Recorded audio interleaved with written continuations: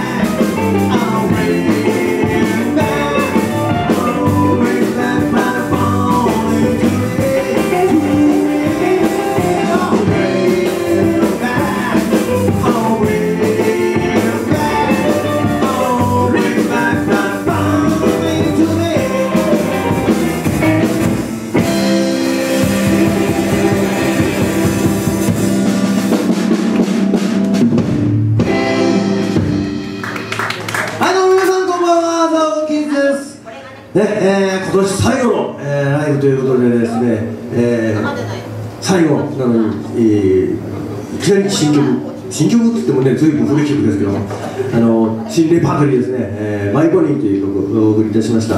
この曲はもともと、なんとですが、日本でいう童謡唱歌みたいな曲だと思うんですけど、ビートルズがですね、まだメジャーデビューする前にトニー・シェリダンというシンガーのロックンロールシンガーのバックバンドをやってた頃に、やってたっていう曲ですね。なのでビートルズのオリジナルじゃないんですけども、ビートルズナンバーという感じで、やってみております、ね、やり始めましたぐらいですから、ね、今日、最初なんですけど、最初の割にはうまくいったかなぐらいの大体ね、うちのバンドは新しい曲やるとステージの上で仕上げるっていうのがね、そういうパターンなので、こんな感じで、これからも、どんどんこの曲ね、やっていきたいと思います。さあ、じゃあね、おなじみのオールデンナンバーを今日もたっぷりお送りいたしますので、よろしくお付き合いください。次の曲はロイ・オービソンナンバー「Oh Pretty Woman」。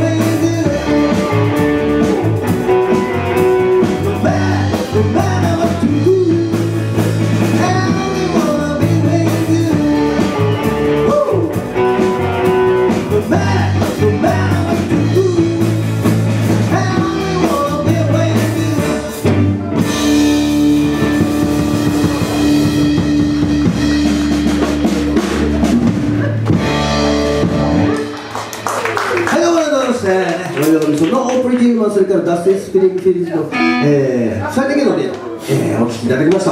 さあ、今度の曲はですね、ちょっと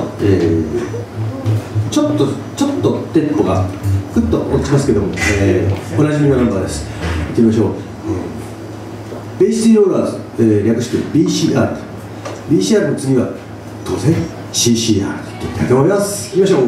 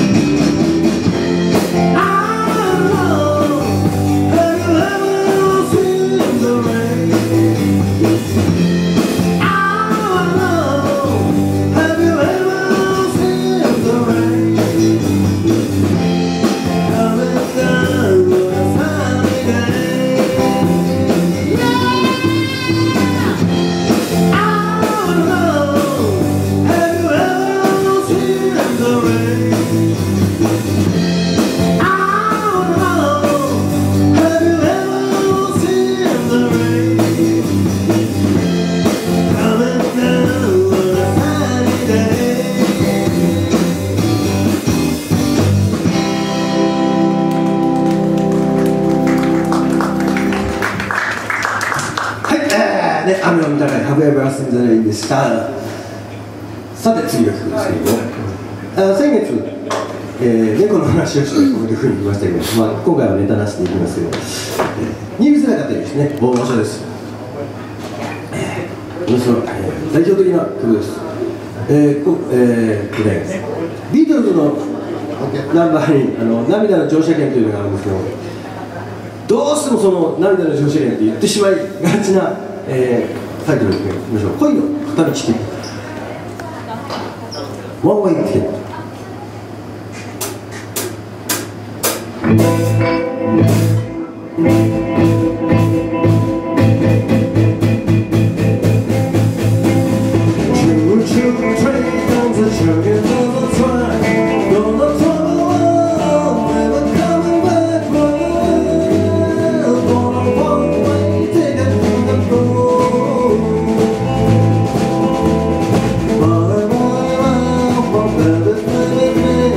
Now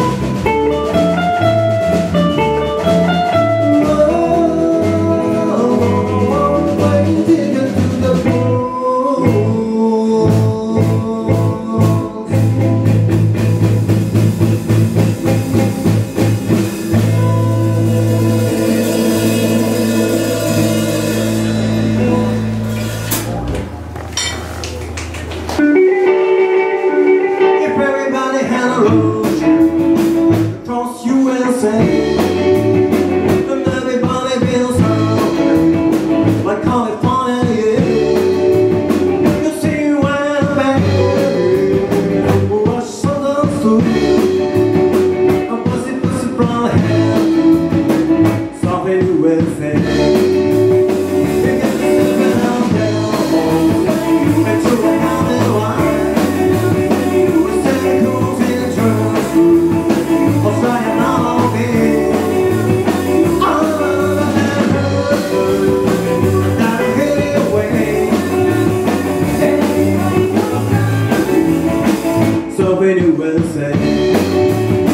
We're all be planning on the roof. We're gonna take it soon.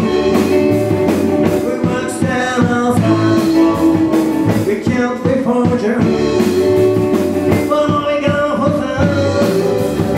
And also fall in set. Tell the teacher we're something you will say. I can't teach you something.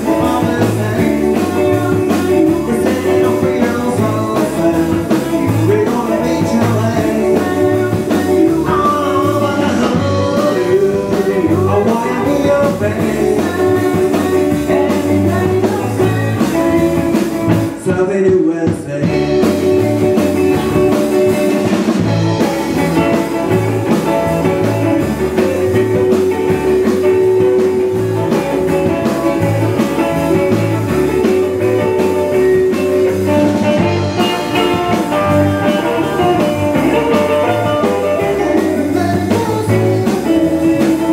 Something you will say.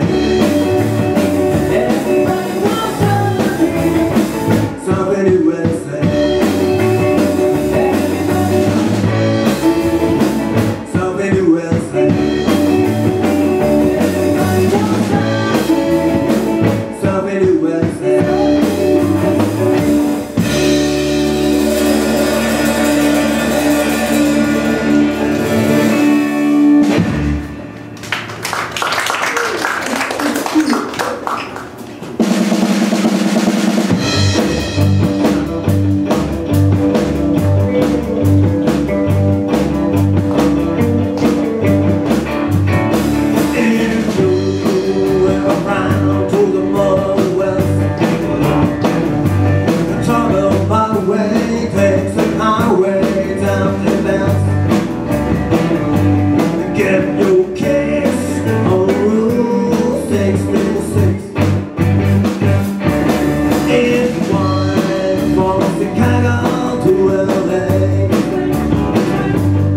More than 2,000 miles all the way.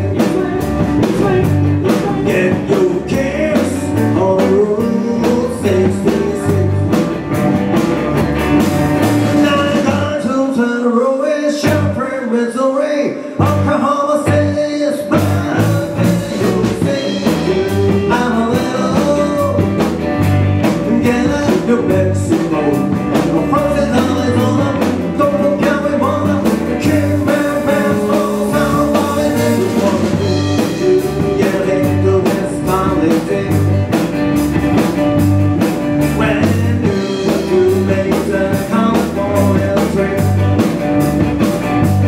Get your kiss on Route 66.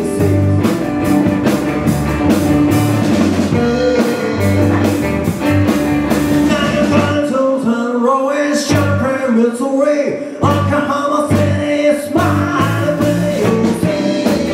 I'm a little get up New Mexico. Promises on its own. Don't forget me, wanna keep me around.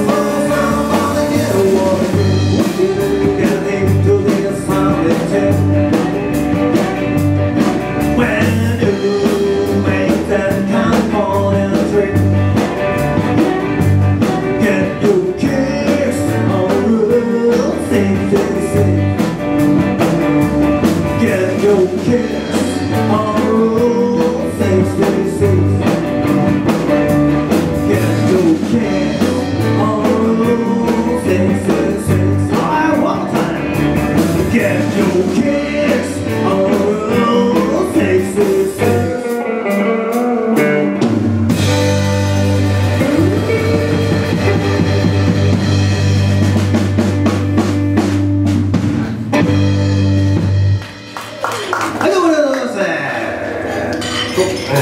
季節、それからサーフィン USA、それからルート66で城島ハリスとかでお送りいたします。3曲続けると結構きついですね。やってる方もさあ、結局じゃないや、結構うちのアップテンポの曲とかね、多いんですけど、その中で、たまにバラードがあったりとか、なるべく一つのステージの中でミドルテンポから始まってちょっと上げといてちょっと落としてこんななんか抑揚をつけたような、そういうステージ構成を心がけております。ということでガーガーって今来ましたんで、今度は静かな曲に行こうかと思ったんですけど、その静かな曲はあんまりレパートリーがないんで、またロックンロールでやってみたいと思います。どんな振りやったんや今までのは。何のための振りやったんやっていう話ですね。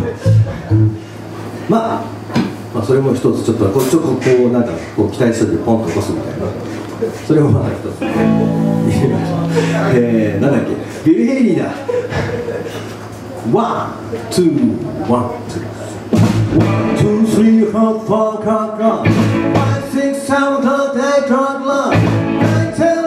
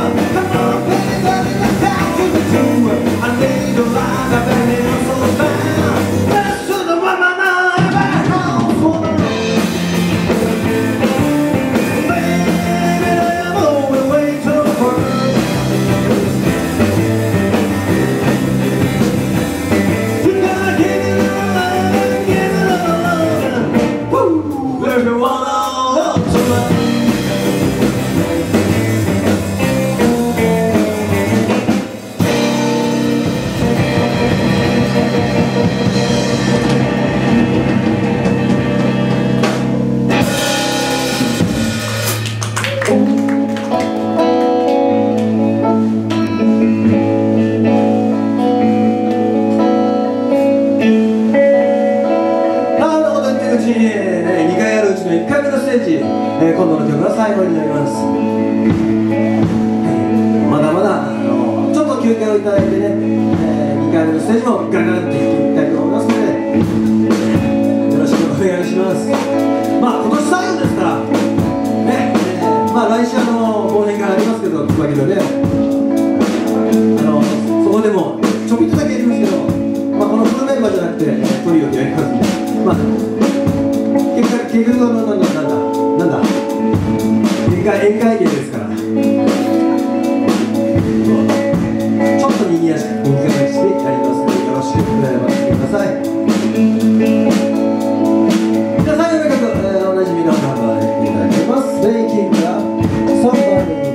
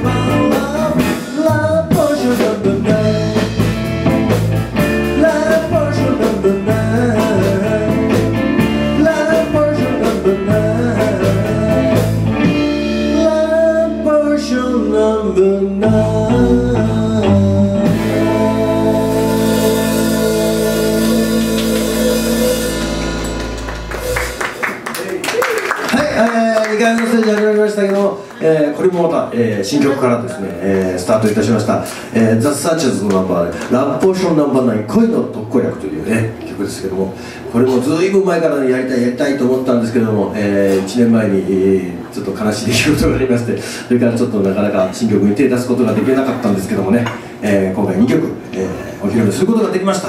しかもなんとかどうにかうまいことできた感じこれでなんとか仕上がったかなという感じですね。これからもねこの曲をバンバンやっていきたいと思いますので、よろしくお願いします。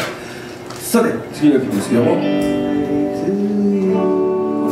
Happy birthday to you, Happy birthday dear チカとカイリー、 Happy birthday to you。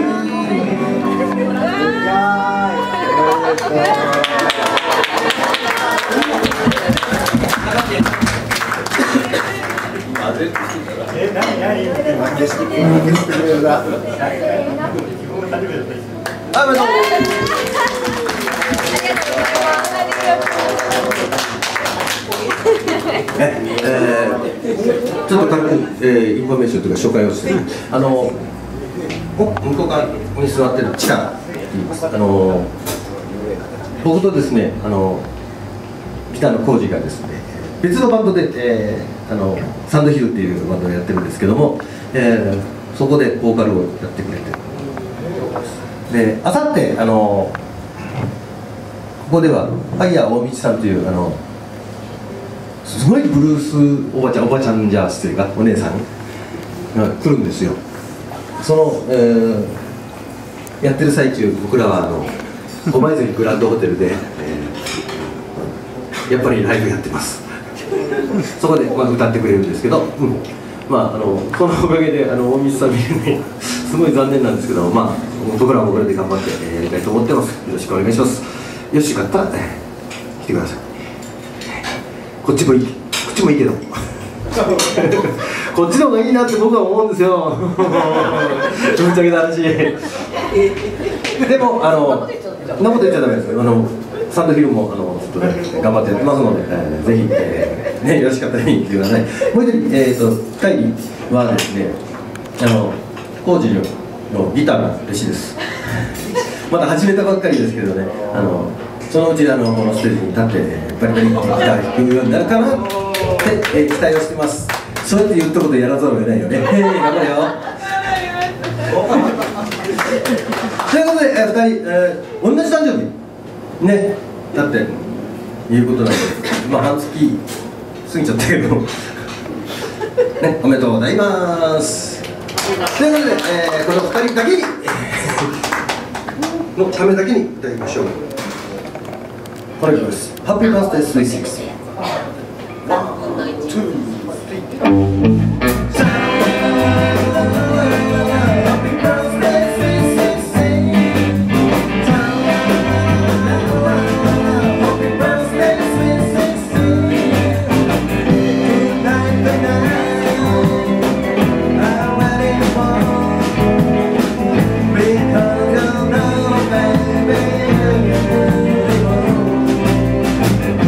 You turn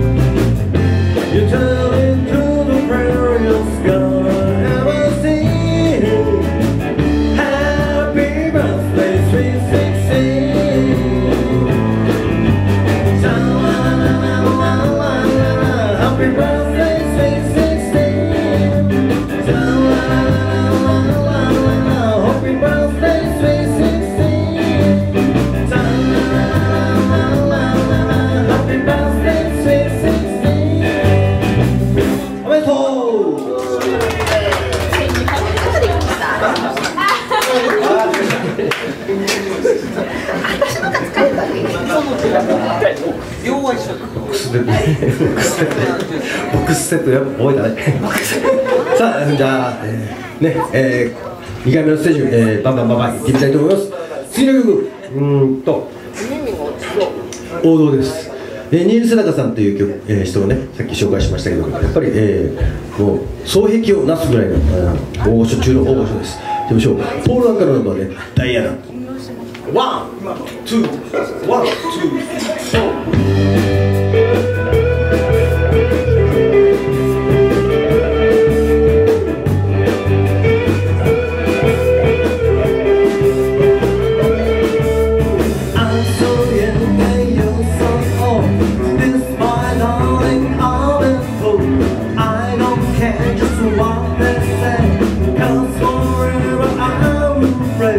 You will never be as free as the birds of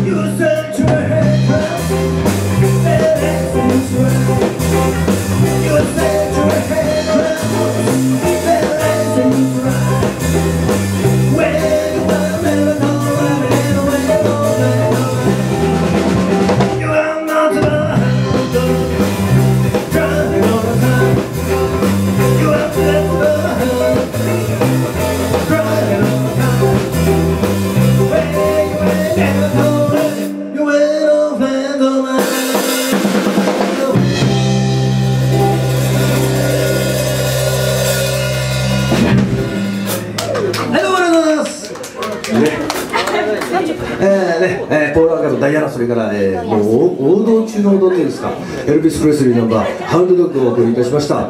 今度の曲ですけども、今度はウォンキーズがなんでウォンキーズっていう名前になったか。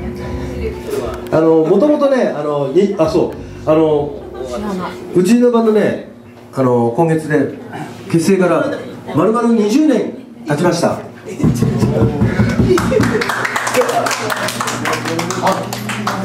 ね、それこそ結成してから丸1年、ずーっとスタジオにこもって、お酒飲んだり麻雀したりそんなことばっかりやってたんですけど、1年経ったところで、今もないんですけど、金星というお店がありまして、そこで初ライブをやったのが19年前。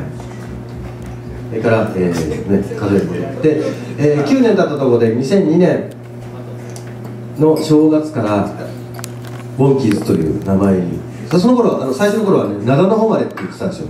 最初ブルースをやろうという時が集まって、ブルースやってると、このマスターもブルースマンですから、でいろいろやってる時に、ある時突然オールディーズやろうぜって話になって、でオールディーズやるのに長野方まではないだろうということで、なんかいろんな、バンド名を考えたんですけど、モンキーズという、ビートルズに対抗してアメリカが、送り出した、バンドがありまして、そのモンキーズの M をグリッとひっくり返してモンキーズという名前どうだで、ウォンキーという言葉に何か意味があるのではないかということで辞書を引くと、ウォンキーズのウォンキー K から後が E が2つついて S なんですけども、ウォンキーの K からその前の Y という、スペルがあったんですよ。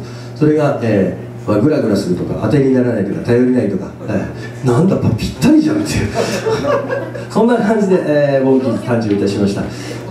そのウォンキーズの、名前の由来になったバンド、モンキーズのナンバーからおなじみ「デイドリームリバー」をお聴きください。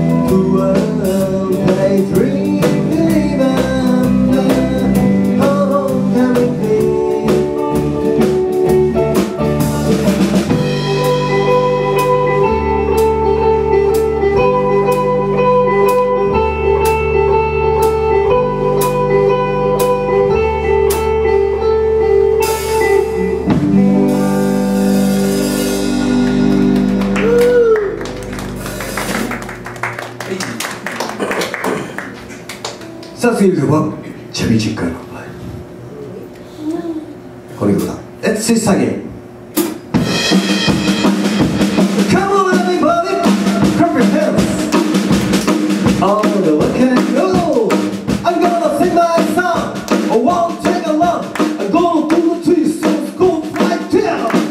Down this again, right at the drum solo.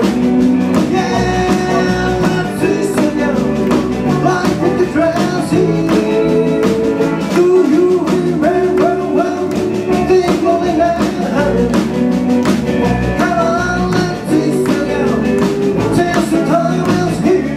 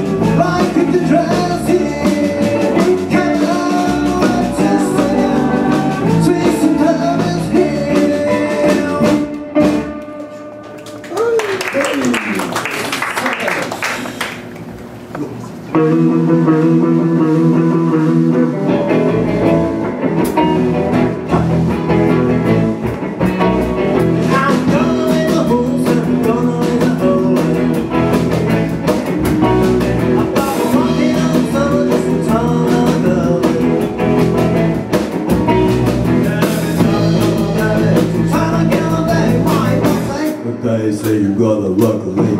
Sometimes I wonder what am I gonna do, but we ain't no cure for the summertime.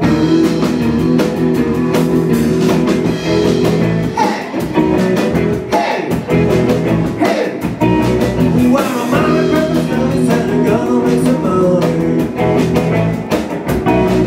It's the party, it's the country, gonna ride on that someday.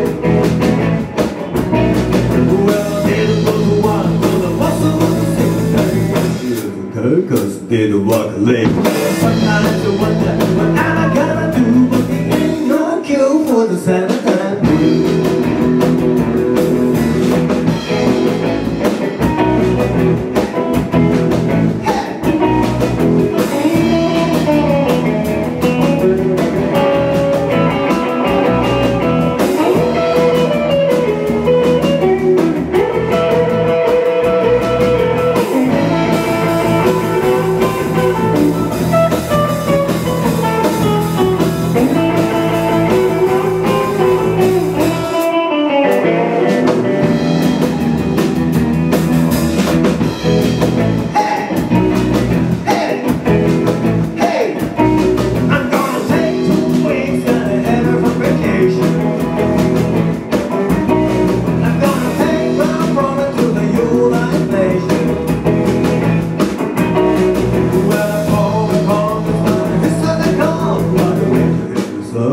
Too young to fall. Sometimes I wonder what am I gonna do, but there ain't no cure for the summertime blues. Hey, hey, hey, hey, hey, hey, hey.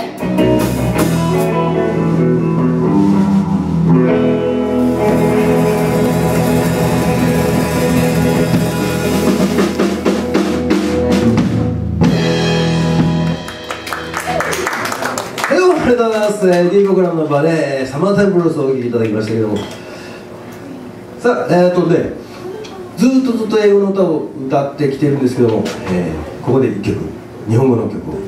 ドイツ語の曲、歌えないことはないですよ。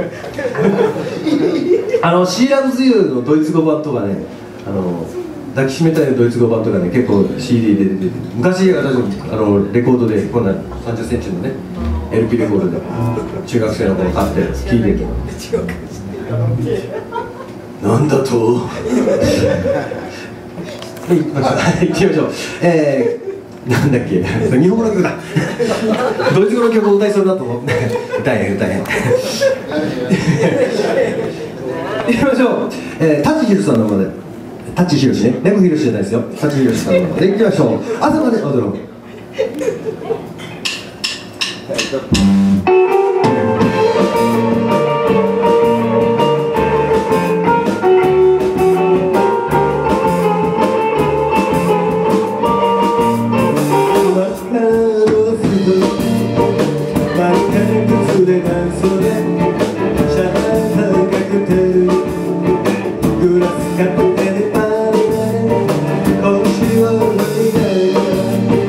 まるで蝶々のように踊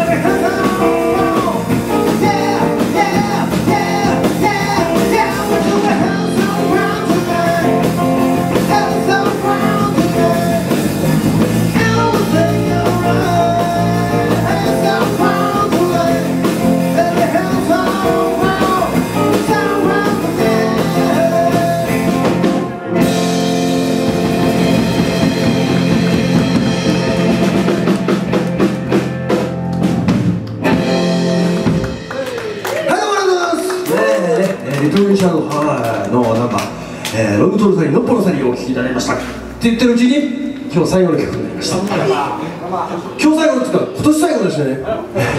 本気の演奏、ね、今年1年というか半年弱、8月に復活して8、9、10、11、12、5回目ね、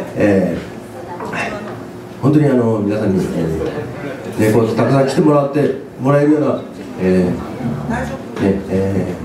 んですか、なってよかったなと思ってます。本当に復活した時はね、誰も覚えてないんじゃないかと心配してましたけども、もう本当に誰もいなかったらどうしようかなと、本当に客席には身内ばっかりになって、なんか悲しいなっちゃうかなと思ってたんですけど、ね、おかげさまで皆さん覚えてくださって本当にありがとうございます。来年もね、本気ズ頑張ってやっていきますんで、もっとパワーアップして、もっと皆さんに楽しんでもらえるように頑張りますんで、よろしくお願いします。ということで、最後の曲はこの曲ツイストのシャン。ワン、ツー、ワン、ツー。